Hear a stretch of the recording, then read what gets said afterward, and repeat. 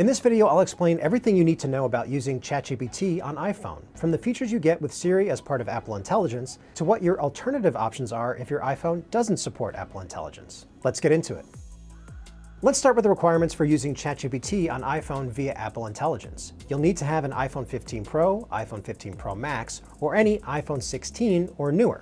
For some Apple Intelligence features, you'll need to be running at least iOS 18.1, but ChatGPT requires iOS 18.2.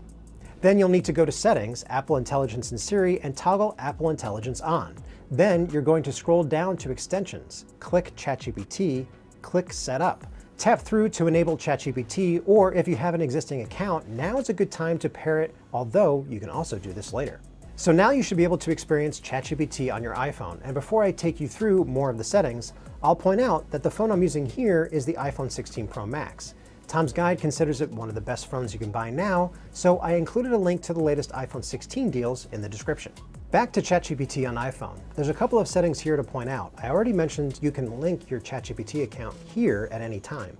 You'll also see that you get a limited number of advanced capabilities, meaning that there's a number of complex Siri interactions you can have per day, and it resets every 24 hours, unless you get ChatGPT Plus that costs $20 per month.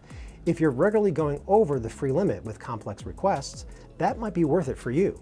Moving on, you see another toggle that asks you whether you want Siri to confirm a ChatGPT request. So it'll ask your permission whether you want ChatGPT to process the request. Do you want me to use ChatGPT to answer that?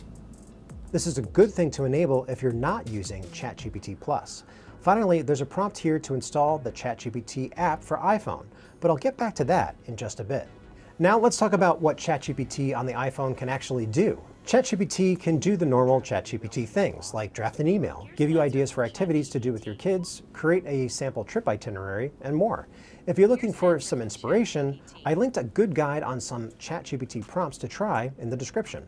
Pretty much everything I've described so far with the ChatGPT experience that's integrated on iPhone with Siri is exclusive to Apple Intelligence. But if your phone doesn't support Apple Intelligence, you can still download the ChatGPT app for iPhone. It's free, it's been available even before Apple Intelligence was announced, and it's generally very easy to use. You don't even need an account for basic prompts, which is nice, but if you want to use ChatGPT voice or work with more complex queries, again, you might want to subscribe to ChatGPT Plus.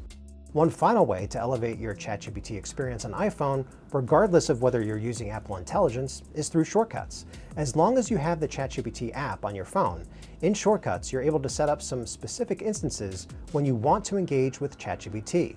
I've seen people replacing Siri with ChatGPT through Shortcuts, launching ChatGPT through the Action button.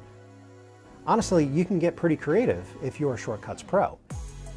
Thanks to Apple Intelligence, a lot more people are probably going to use ChatGPT more regularly, especially since it's integrated with Siri. OpenAI and Apple partnering on this is a pretty big deal, but it tells us that we should also expect more to come. For now, let me know if you're going to try any of these features out yourself. For more on ChatGPT on the iPhone, follow us across all of our social channels at Tom's Guide. For Tom's Guide, this is Mark Spoonhour.